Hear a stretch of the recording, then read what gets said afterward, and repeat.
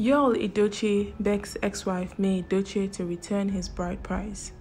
In a recent and rather personal revelation, renowned Nollywood actor Yul Edochie has taken to social media to demand the return of the bride price paid for his estranged wife May Edochie.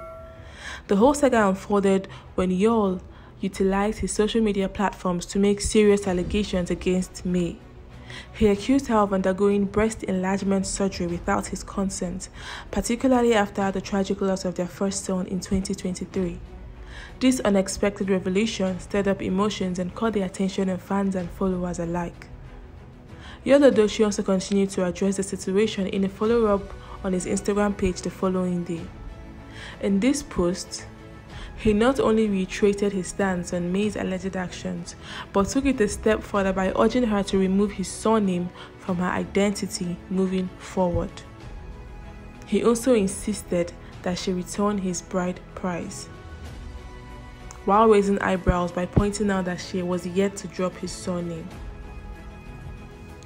In his words, Yul expressed his frustration, saying, "You have filed for divorce, yet you refuse to drop my name.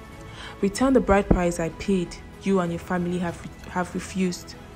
I have asked for the return of the bride price a couple of times and you people have vehemently refused. I don't understand why."